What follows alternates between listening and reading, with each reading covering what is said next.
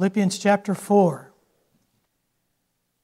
This morning, the subject I would like to share with you it touches on a place with me. And so it just might with you. And for me, I find this just a little bit painful because it's one of those things where if you deal with it, it's a little bit painful for you. So hopefully it's not painful for you, just painful for me. But I'd like to share with you this morning from Philippians chapter 4 a recipe. And, you know, we have a pretty good idea of recipes. And something I would like to share with you this morning is the recipe for Brother Gary Pugh's fudge. I don't know if any of you have ever had Brother Gary Pugh's fudge, but if you have, you probably have somewhat of a preference. I do. Peanut butter rules, okay? Doesn't it? Peanut butter rules. The chocolate is great if you put it on the peanut butter. They're both really good. But, I mean, if you want to make the ultimate Reese cup, you put some of his peanut butter on top of the fudge. No, I mean the peanut butter on top of the chocolate, because chocolate rains, remember, and bite that together. Aye. Peanut butter rules. So I'd like to share with you his recipe this morning. Actually, I would like to give you his recipe to his fudge this morning if I had it. But I don't. That recipe and that fudge would make the folks in Gatlinburg embarrassed. It is so good. It is so creamy. It just melts in your mouth. And he's going to have 10 pounds of it out there for sale after church. No, not really. There's a recipe to that, and I would say he probably follows the exact same recipe every single time. At least if he's ever thrown any of it out, I don't know about it. But anytime I've ever got some of it, it always tastes the same. Very creamy, melt in your mouth, very peanutty. Peanutty? Peanut? Do you use peanut butter? Is that what goes in it? Yeah. Probably homemade peanut butter too. You know, the thing about it, usually it's here, and those of you who have been here for a while, when you go out to like a fellowship or something and you see it, you recognize it and you know to snap it up. The guests don't know anything about that. And so they get left out. They don't, but I recognize it as soon as I see it. I pretty much guarantee you that every time he makes it, the recipe is probably locked in Atlanta there with the Coke recipe. But it's probably in his head every time exactly what to do, when, and how, and which ingredients to use, and how long to cook it, and bake it, and fry it, and whatever it is he does to it, to make it come out the way we get every time. And as best I can tell, every single time it's tasted the same. Wonderful. It's a recipe we're going to be looking at this morning. And we have the authority of the Almighty, of God Almighty. We have His authority that if we will follow this recipe to a T, that we will get the end results that He promises. Because His promises never fail. And so what you're going to see here in this passage in Philippians chapter 4 is a recipe and a result. In other words, you're going to get the ingredients to the fudge, and then you get something far, far, far more valuable than the fudge. As much as we love the fudge, this is far, far more valuable, especially in the day in which we live. We're living in days that through my lifetime, there's been times in our country and in our society where things have come and things have gone, but I've never seen anything like this. I don't know about you in your lifetime and things that you've seen, but I've not seen things in our country and in our society like I'm seeing right now. And I think that makes this passage even more pertinent, valuable, applicable to our lives today, maybe more than ever before. But before we dive in, let's pray. Father, we pray that you will help us as we look into your word to see clearly the guidelines that you have instructed for your people. And Father, we have your word, we have your promise based on your truth and your honesty and your straightforwardness that we will get the end result if we follow your guidelines, if we follow your word as clearly presented in this passage. Father, help me to clearly present it. Lord, that we might understand and go from this place with a clear understanding of what you have for us today. For we pray in Jesus' name. Amen. Look there in chapter 4, scan down to verse 6, and we'll read three or four verses here, and then we'll kind of back up and kind of take it a little piece at a time. Chapter 4 of Philippians and verse 6. Be careful for nothing, but in everything, by prayer and supplication, with thanksgiving, let your requests be made known unto God. And the peace of God. Now, what we read there in verse 6 and what we read in verse 8 are the ingredients to the fudge. Verse 7 is the results of putting everything together properly according to God's Word. Verse 7, here's the results. And the peace of God, which passeth all understanding, shall keep your hearts and minds through Christ Jesus. More of the ingredients in verse 8. Finally, brethren, whatsoever things are true, whatsoever things are honest, whatsoever things are just, whatsoever things are pure, whatsoever things are lovely, whatsoever things are of good report, if there be any virtue, and if there be any praise, think on these things. I've never researched it. I probably should research it. But as I understand it, there are 365 different times in the Bible where the Bible teaches us and commands us to fear not, to be not afraid. And we are living in a time where a lot of folks are afraid. They're fearful. There's a lot of worry going on. I think I shared this maybe Wednesday night a week ago that the FBI reported, I think somewhere around 170,000 FBI background checks for gun purchases in one day. 170,000 in one day.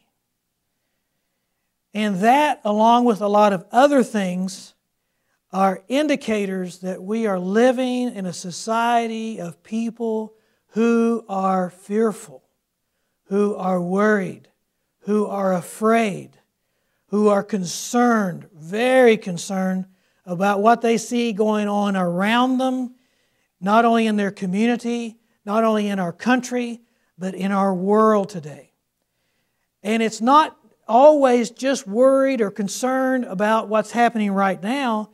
It's concern and worry about the days ahead. And Jesus had something to say about that. that sufficient unto the day is the concerns thereof. We have a tendency to project ourselves. What's going to happen in the future? And I'm right in there with you.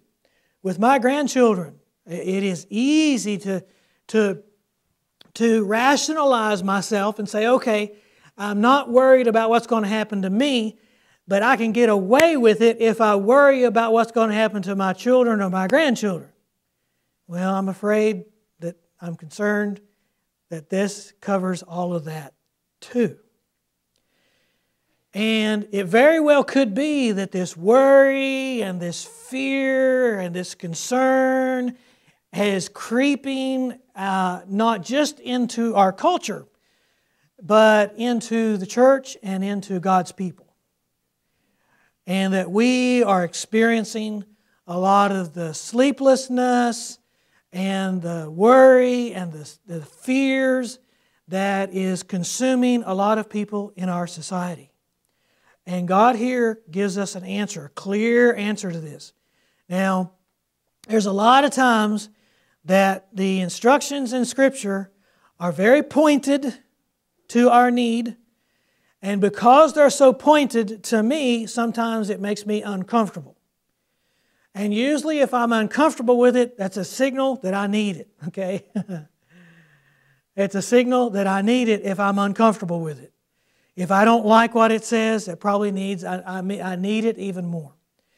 And so I would title the message today, Be Not Afraid. Be not afraid.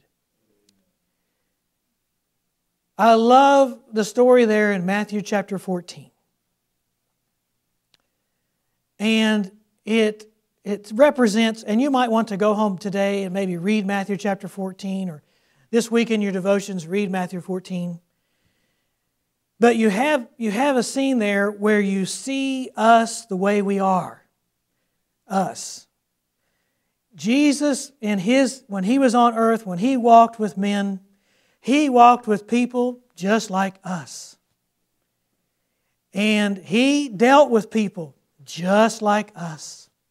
Frail, weak. Just even among His disciples, the chosen ones, they were so much like us. But anyway, He's there in northern Israel, in Galilee, and He has just performed one of the biggest miracles, most well-known miracles that He ever performed. He took 5 loaves and 2 fishes and fed probably somewhere in the neighborhood of 10, maybe 15,000 people. There were 5,000 men that it tells us about. Well, you can probably very well guarantee probably more than that of the ladies. At least maybe another 5,000. And that did not count the teenagers and the children that would have been there to see this take place. Wouldn't it have been something to see that? 5 loaves, 2 fish, feeding possibly somewhere 10 to 15,000 people. And the disciples were there and they actually participated in the whole thing. Amazing thing that they got to witness, eyewitness to this account. After that's over, Jesus is going to dismiss the multitudes, and He puts His disciples in a boat or a small ship, probably a good-sized boat, and sends them across the Sea of Galilee. He goes to a mountain to pray. And when He finishes praying, He comes down, and there is a raging storm going on the Sea of Galilee. And Jesus starts walking from the shore out in the middle of the Sea of Galilee in this raging storm. And the disciples are afraid, being in this storm. And now they're really afraid. They look out, probably in the bolts of lightning, and they see someone walking through the waves. Astounding thing to see. They see Him walking through the waves. And they're afraid, it says. And Peter, being Peter, says, Lord, if it's You, bid me come to You. And the Lord Jesus says, come. And Peter, being Peter, climbs over the rail. Braver than me. He climbs over the rail and begins to walk on the water. And if you read it carefully, it says that Peter was actually walking on the water until he messed up. He took his eyes off the Lord. And he began to look at the storm that was going on around him. The wind, probably the lightning, the thunder.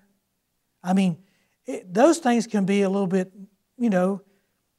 nerve-wracking. Those things can be rough on shore. But he's out there, and he's on the waves. He's looking at the waves, and he takes his eye off of the Lord and begins to look at the storm. And that's when he begins to sink. And we're going to see that in this passage. That our focus, our daily focus, our minute by minute, hour by hour, day by day, what we focus on is critical. Very important what we focus on. And we see that mostly in verse 8. But let's look back up to verse 6 and let's look at this a little more carefully. And I would put this into maybe a 3-point outline if you like those. Do not panic, simply pray and enjoy peace is how this passage really breaks down. Chapter 6. First of all, it says right there, the first two words, be careful. And there's going to be a few times with this verse 6, I'm going to get very sophisticated with you. And I'm going to tell you the Greek word, woo-hoo. Meramino is the Greek word for careful. Be careful. We could say the careful there could be worried, panicked, alarmed, anxious, distressed, scared, distressed, nervous, fearful. The word actually means to be anxious about. If you look it up, it's G3309, meramino. It's used twice. And it means to be anxious about, or to take care of, or to take thought about. So that's the word. Be careful. For what? For what? Nothing. Now, the Greek word there is medais. It means, get this, it means nothing. Be careful for nothing. Not even one, it says.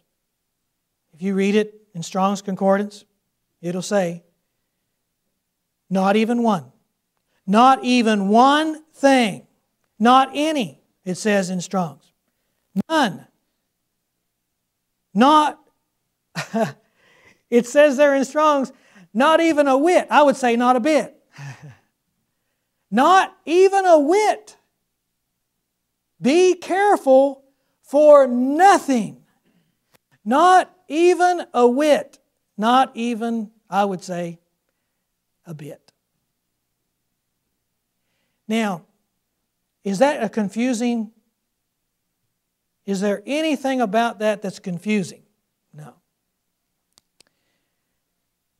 That is clear command from God's Word, from the Apostle Paul to the Philippians to us. In this day, even in this day, it says, there in Philippians chapter 4, verse 6, be careful for nothing. Not even a whit. Not one little bit. So the question comes, okay, how do I do that in the day in which we live?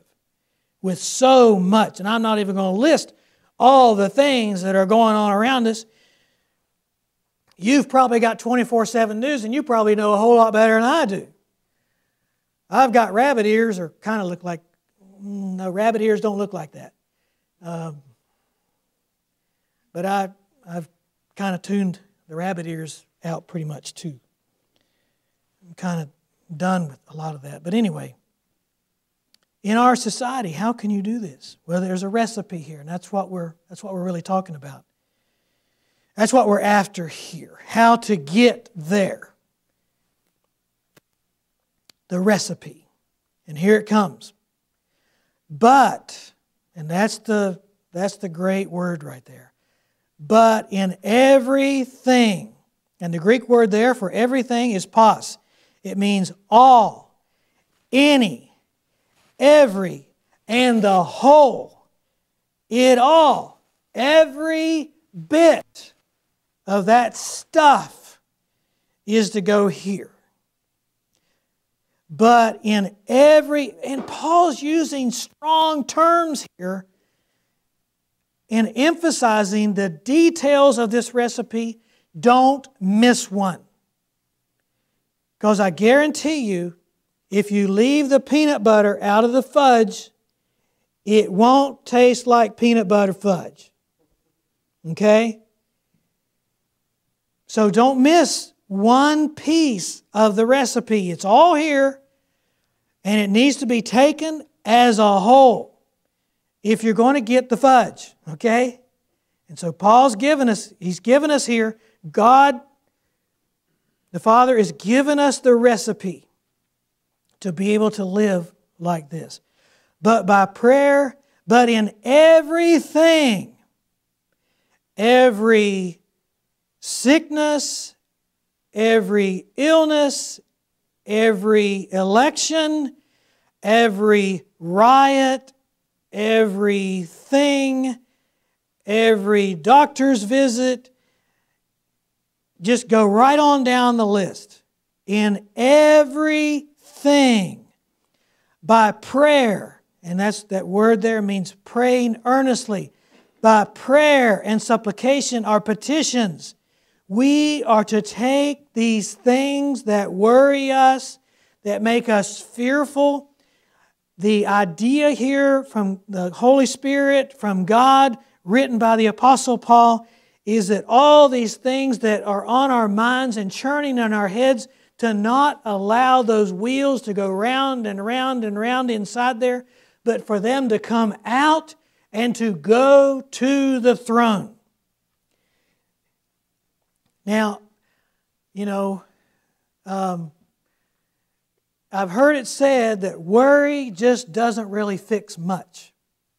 And I would have to agree with that. Worry just doesn't fix much. But boy, does prayer fix a lot of things. When we stop our worrying and that churning in our minds, the worrying, when we take that out of our minds and deliver that to the throne of the Almighty, that is one of the ingredients in where we want to get. That in every single thing, every whit, every bit, small and great, that we take those things that are churning in our minds, whether it's personal, whether it's family, whether it's national, whether it's global, whatever it is, take it to someone who can do something about it.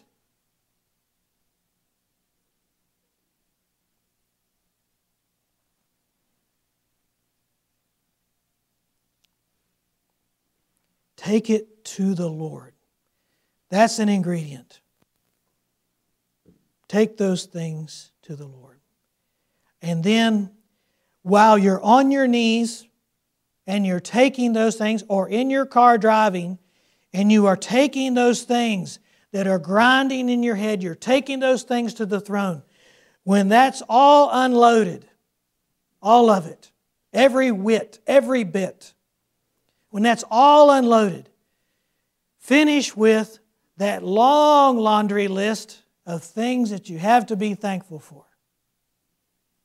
your family, your friends, your church, God Almighty, salvation, the fact that you're born again, your name's written in the Lamb's Book of Life, that you have a home, that you have all the things that you have and that you enjoy, and just start making a list and bring those to Him too, because that's part of the recipe. To take the concerns and the fears of things that we have in our lives, whether small or big, whatever it is, we take those to the throne, and then when we've unloaded that whole truckload of whatever that is, then we begin to praise Him and thank Him for all the things, the way He's taken care of us all of our lives, how He's provided for us, how He's brought us through all different things and given us family and friends and our church family, and just start thanking God for all the things that He has given you. That's part of the recipe. Don't miss one.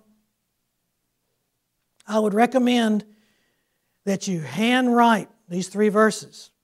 Handwrite them and maybe stick them in your wallet, stick them in your purse.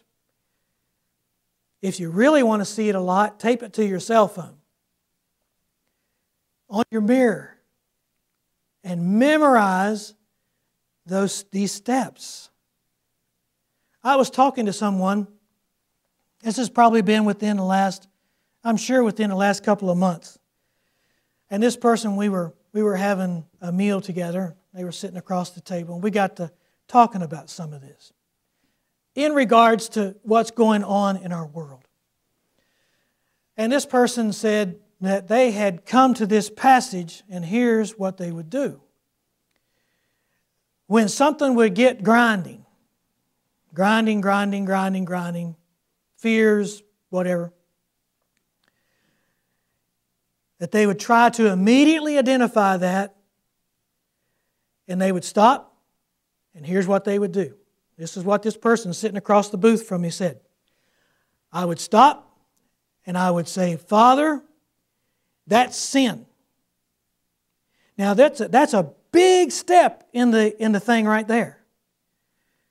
I've never been to an AA meeting, but what I understand is the first step to recovery is acknowledging the problem. And then you have launched yourself light years ahead in solving the problem, whatever it is. Acknowledging the problem, saying it out loud to God. Father, this is sin. You've got my back. You've always had my back. You will always have my back. Why am I tore up about this? That's what they said. They said, first of all, first thing I'd do is I'd say, Father, this is sin, and I confess it as sin to you. And here's what I'm concerned about. And they would unload that on God. And God's strong enough, His shoulders are big enough to handle every bit of it. So take it to Him, every bit. Unload every bit. Don't leave anything unsaid. Unload your fears, concerns to Him. And then start praising Him and thanking Him for all the things that He has done and He has given and He has provided and where He has always been there for us, and just start praising Him. And here's what they said. They said it took weeks. They said, I would do that over and over and over again on the same day. They said it took weeks. But they said all of a sudden, I realized I got the fudge. I got the fudge. And they got the result of what he says in verse 7. But it was something that they did over, and what they told me was they were relentless. When it got to churning on their mind, Father, please forgive me. I'm worried. I'm concerned. I'm fearful about this. And it's sin. Name it. Name it. Go ahead. I know it's uncomfortable. It's uncomfortable for me to even say it. But when you disobey, when there's a direct command so clearly put in Scripture, you really can't call it anything else but what it is. Because the command here in Scripture is, don't do it. Isn't it? Is it? Am I missing something? Is it not saying clearly, don't be fearful. Don't be careful for not anything. It's being very clear. And so to not do that is sin. It'll help us if we will name it what it really is and not try to rename it as, oh, Lord, I messed up. No. Name it what it is. We sin too. And if you want to get the result, don't skip any parts of the recipe. You'll end up with some yucky tasting fudge, okay? Don't miss any part. What they said was they would repent, and we, like everybody else, need to repent of our sin. And they said it took weeks, but they said it was extremely effective. And those fears went away, constantly taking them to God, over and over.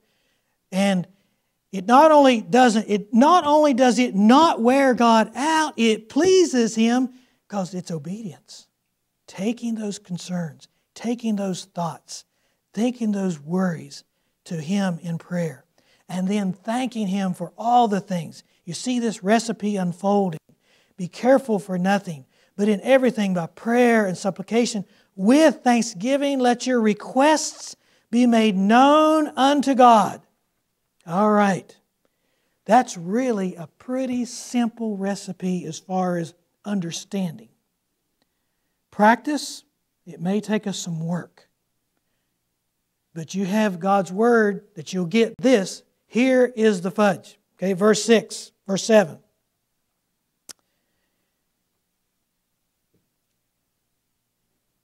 And the peace of God.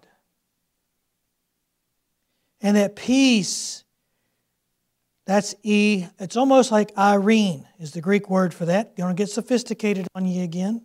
Irene. And the peace, I don't know, but maybe that's where the name Irene comes from. Maybe the Irene means peace. I don't know. I hadn't thought about that till just now. Let's look it up. Somebody Google it. No. Don't Google it. You can Google it after church. What does the name Irene mean? But it looks like Irene, the Greek word.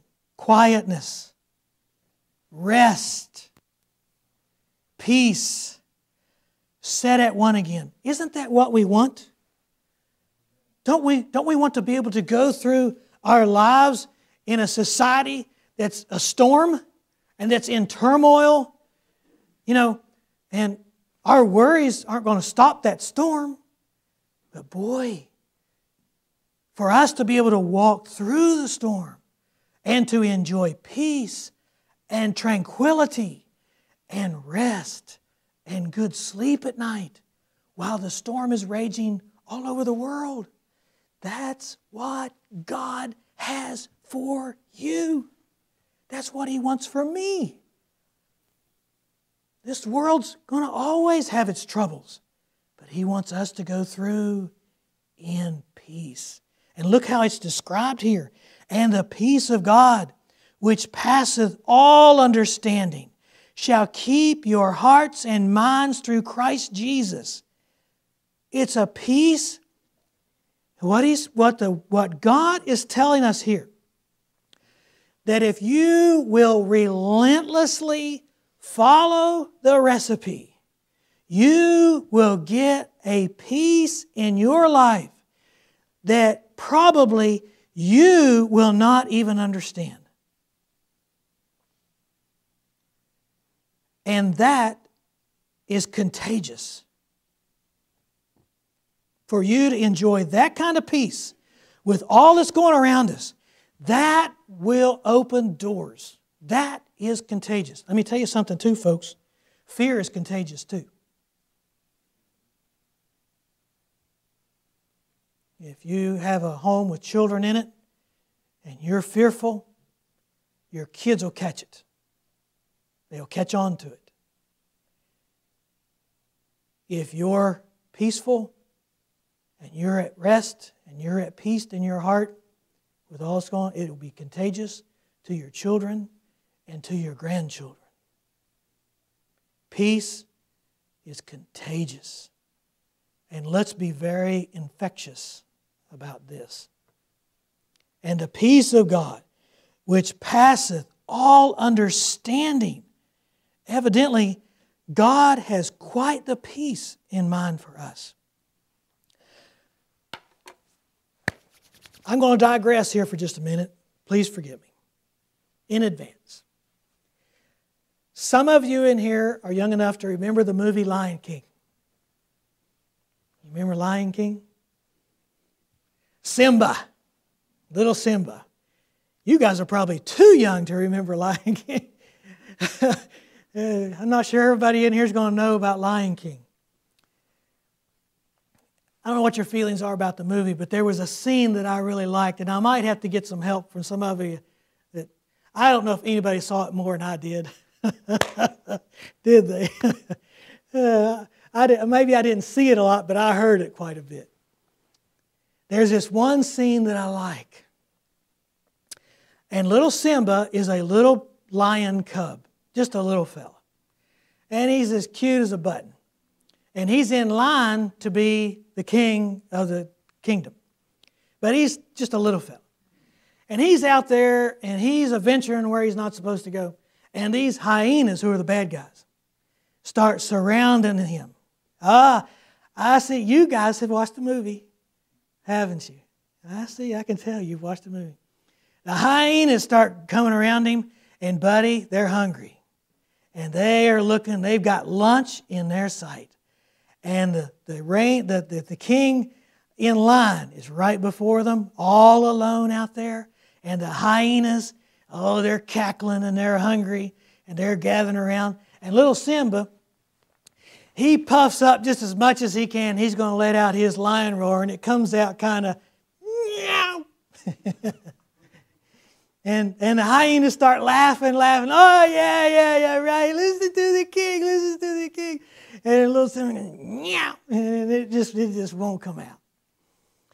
And boy, the hyenas are just having fun with him. And finally, Simba, he puffs up real big, takes a deep breath, and it comes out. And the place just shakes. And the hyenas are like, arr, arr, arr, arr, arr. You know, the fears are leaving. And Simba turns around. And who's back there? His father. His father is right behind him. And when little Simba tried to get that little squeak out, this roar came out. And all the fear was gone when Daddy showed up.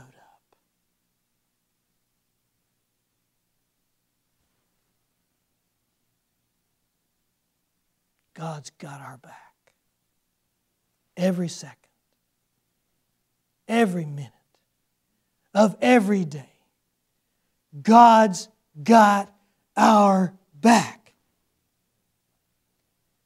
And really, the truth of it is, think about this.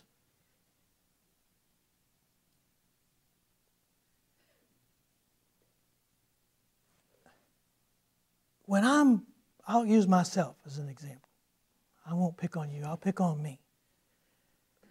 When I'm fearful about this or that or the other, and I'm worried about this or that or another, what am I saying about my God? What am I saying? God, you don't really have my back. This, I know you've taken care of the other thing, but you don't have, these are hyenas, these are bad hyenas, these are different hyenas than the other hyenas you ran off. These are different, these are new.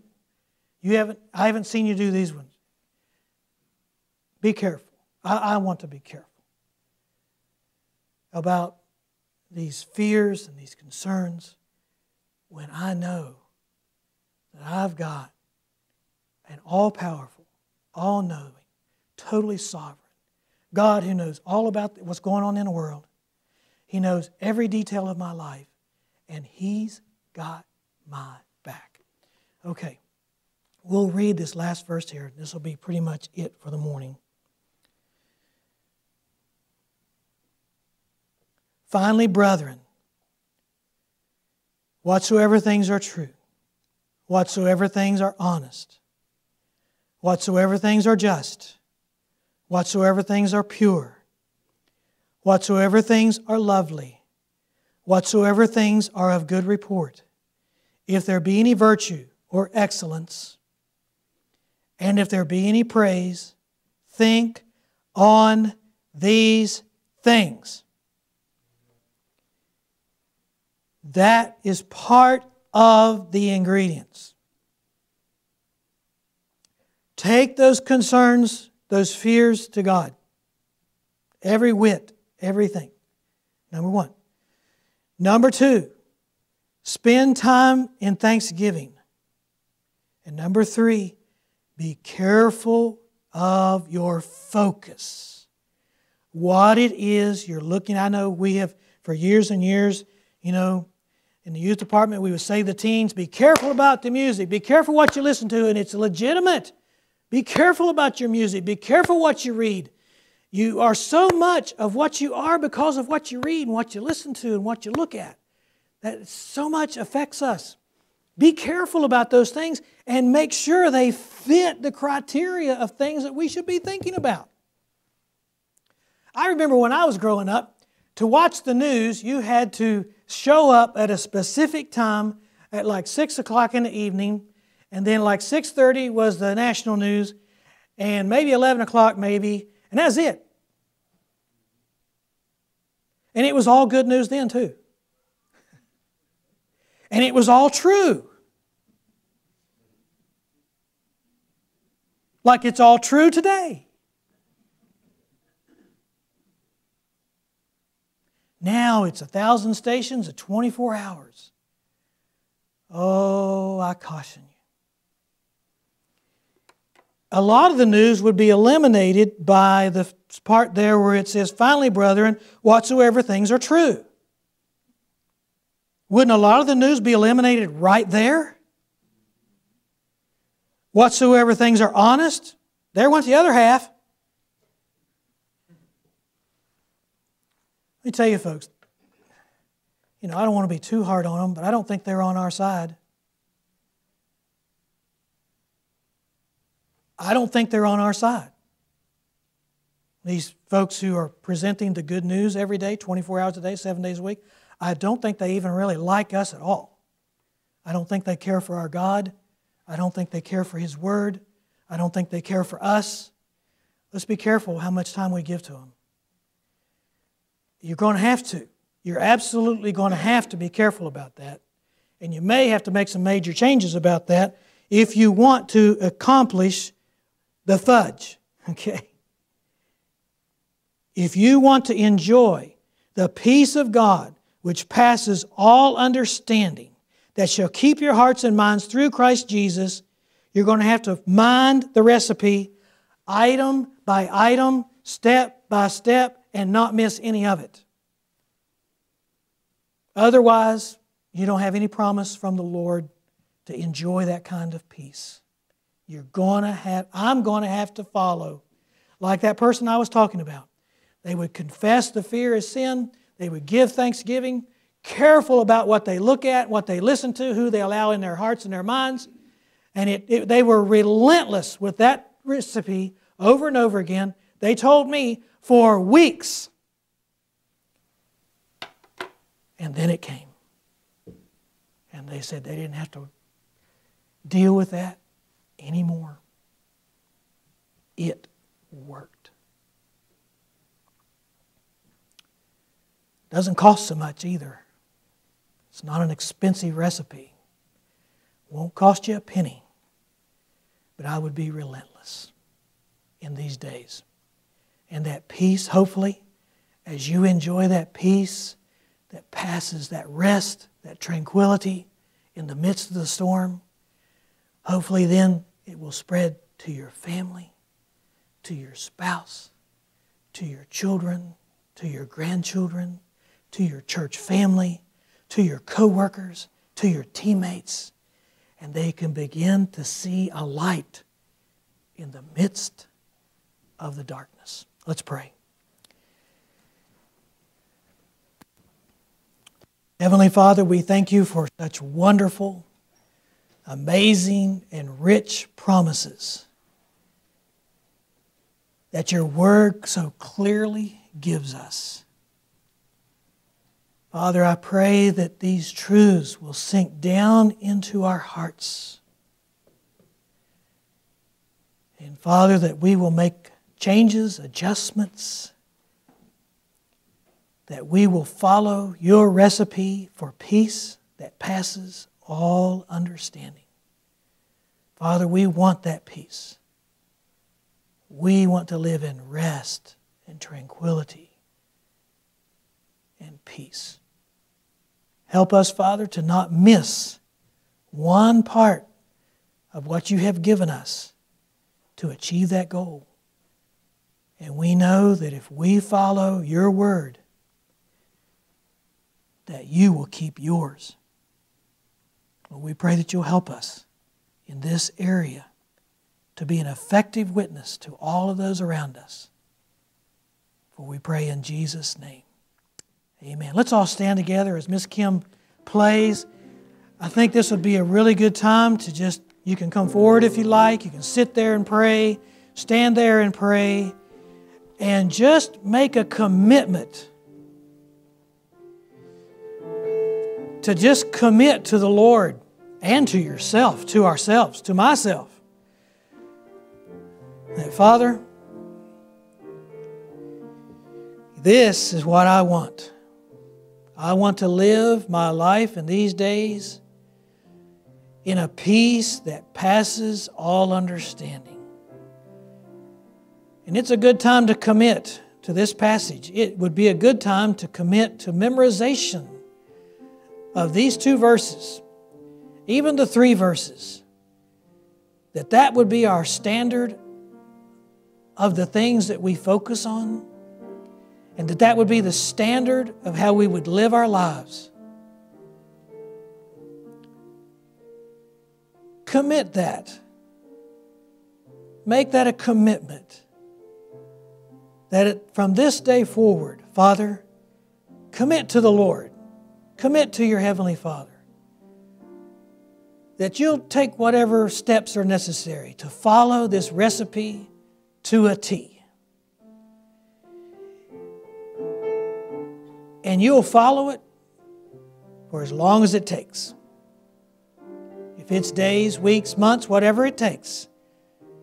Father, I'm going to do it your way, and I'm going to take you up on your promise. Commit that to the Lord and leave here today with that determination in your mind. Write it down. Write those verses down. Keep them in your pocket. Put them on the mirror. Memorize the recipe carefully and follow it dutifully. And allow the peace of God that passes all understanding to flood your life. Father, we pray that you'll help us to do that today. As we go from this place, may we be determined to be a people of peace and confidence and courage as we go through these days. For we pray in Jesus' name. Amen.